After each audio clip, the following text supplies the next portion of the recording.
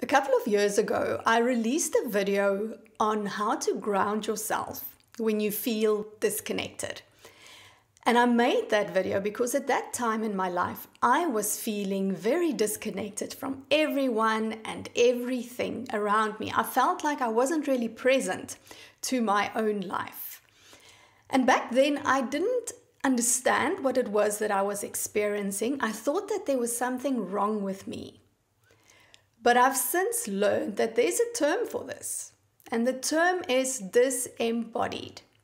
So in today's video, I want to share with you 5 signs that you are disembodied when you're feeling disconnected from yourself. And I want to share this with you for you to see that there is nothing wrong. There's nothing to be fixed. But when you are feeling disembodied, when you are disembodied, then there are skills that you can learn to become embodied again. Before we get into these 5 signs of being disconnected, I just want to, make a big statement to say that feeling disconnected, being disembodied, is not the same as suffering or having dissociative disorders. Right? That is a mental condition when you are involuntarily disconnecting from your thoughts and your memories and your identity. Please take responsible self-care, self-responsibility. And if you suspect that you are struggling with your mental health, if you suspect that there is something going on, please see a medical professional. So let me just explain or give you a definition maybe of what embodiment is to make this clearer. So to be embodied means that we are in our bodies, right? And of course, it's not possible for us to be 100% inside the body all the time. And the thing is, when we are disembodied, it also doesn't mean that we are completely outside of our bodies. It means that we are not present to what is happening, our feelings and our sensations that are inside the body. There are various reasons why we become disembodied, all right? And it really has to do with your own personal lived experience. And apart from your personal experience, the way that we are conditioned in the world, the way that the world is run and how the world works, it really encourages and focuses on using logic above emotions. Emotions are often seen as things that just get in the way. And that kind of thinking and narrative makes it easier for us to become disembodied. Now, here are the 5 signs. So the first sign of being disembodied is that you spend a lot of time thinking. So if we go back to what does embodiment mean, or to be embodied means that I'm in the body. But when we spend a lot of time thinking about things, when you're stuck in analysis paralysis and you overanalyze, you're really only living from the head up. So everything, all of your energy, all of your attention, all of your focus is in this area. So being stuck in your head, unable to stop thinking and overthinking things are really a sign of being disembodied. The second sign of being disembodied is when you numb yourself out on things like social media or television, where you don't think much, all right? So you don't spend any time thinking, but still your attention is focused outward. So if I had to create like a visual image of what that looks like, it would almost be as if all your energy is pointed outwards and away from you. So again, there's nothing to connect into the body because all of the intention and focus is pointed outwards and away from you. All right, the third sign of being disembodied is when you are using a lot of force and push to get things done. Now again, in the world, it's quite accepted for us to be using force and to hustle and to, work hard and to be productive and to have a high output.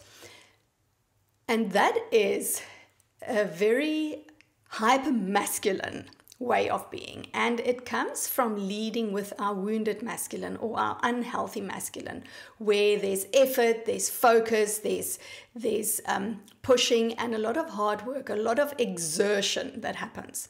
Now, as women, when we are leading with this unhealthy masculine, what tends to happen is that we close ourselves off to receiving.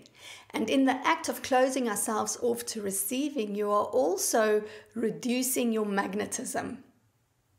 So our feminine energy, one of the gifts that we have is the gift of magnetism. We can magnetize things into our life. And what that looks like is things become easier and there's less effort involved in going about, in creating things, and just experiencing your life. So a lot less effort. So a sign of disembodiment is if you feel like everything is hard work and everything is a struggle and everything is a lot of effort.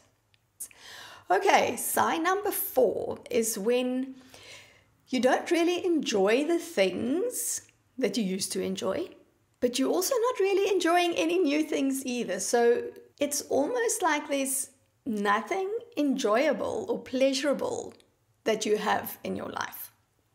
Now, in one of my videos, which I'll link for you in the description below, I spoke about how when we avoid feeling our feelings, which means that we escape into our mind, when we avoid feeling our feelings, we suppress and resist some of these more uncomfortable feelings, but in the process we reduce our bandwidth of feelingness. We end up feeling a smaller range. When we become disembodied, we also stop to feel pleasure.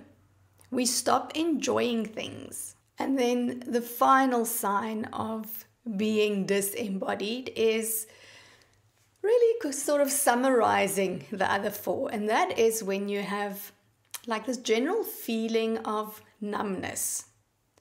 So you don't feel particularly happy, but you don't feel particularly sad either.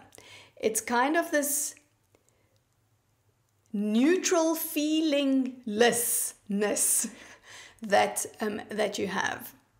And of course, when we suppress and avoid feeling our uncomfortable feelings, when we push away our emotions because they make us uncomfortable and we fear them for being chaotic as we have been conditioned, when we do that, we also stop feeling the good feelings, we disconnect more, and in the process, you become numb. If you aren't inside your body, you cannot feel it.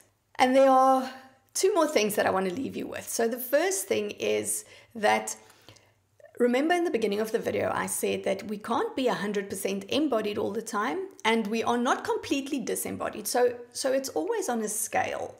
What we want to do is we want to be more embodied than not.